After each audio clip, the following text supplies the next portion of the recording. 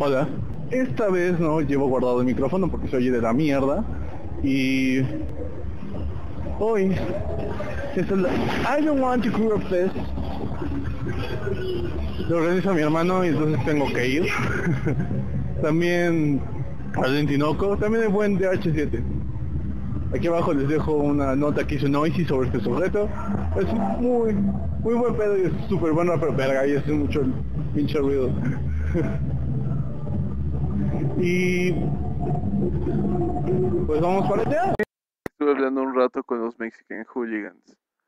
Después llegaron los amigos y pues empezamos a empedar como debe ser. Después de eso empezaron a rapear y también empezaron a tocar algunas bandas. Y esto fue lo que grabé.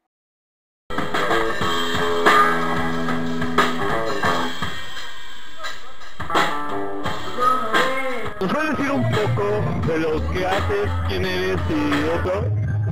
Es que yo raíces húmedas, hago rap, experimental, hago ruido y hago palabras, garabatos al cuaderno, es lo que hago. Lo llamamos punk de rancho. Punk de rancho, básicamente es una mezcla de punk con rancho. A perro. Yo soy Diego, emborracho a la gente y rapeo en mi tiempo libre. No sé, amigo, no sé qué estoy haciendo así ahorita. Estoy perdiendo mi vida. No con la guitarra. Y canto.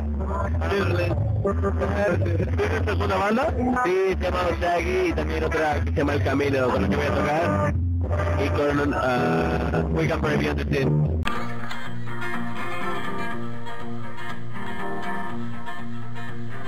Estaba tirado en un bar, intentando levantar en mis pedazos del suelo, de entre los ceniceros. ¿Cuánto tiempo has estado haciendo este pedo? Puta, así tratando de proyectarlo como un año, pero haciendo ruido como 3, güey. Cámara, sigue siendo este pedo, güey. Agarrando el pedo, chingando la vida, empedando con menores de edad o tocando en una banda de rock. Tocando en una banda de rock. Pues realmente desde que tenía la pequeña conciencia y empecé de carnalito con este borracho como a los 13 años, empezamos a tocar y darle, pero el proyecto de Mexican Hooligans tiene 7 años. Alrededor de unos 5 o 6 años, a pedo. Pues bien, pues de hecho nada más fue una mención, así como hicimos un proyecto antitrata que se llama Esponjas de Vinagre, lo pueden checar en YouTube, y pues Feli Dávalos nos hizo una pequeña como reseñilla por ahí, pero pues ahí estamos dándole. Cámara de leche. Chido, güey. Embriágate, chico. Lo sé, es lo que estoy esperando, nada que nunca te veo. Como 7 años. Como 6, 7 años. A perro. Como se puede llegar a apreciar en el siguiente footaje, ya todos estábamos hasta el pito y no podíamos negarlo. Estábamos muertos en vida. Espero venir el próximo año.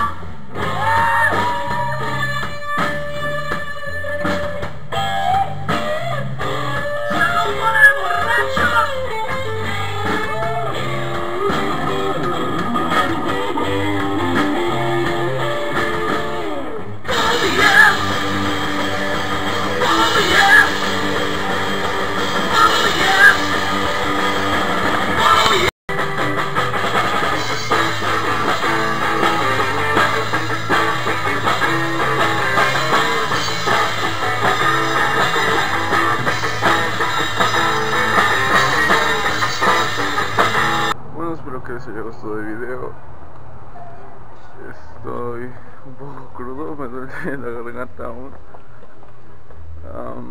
Y tú, bella criatura, espero que le des like al video, que tal vez lo compartas.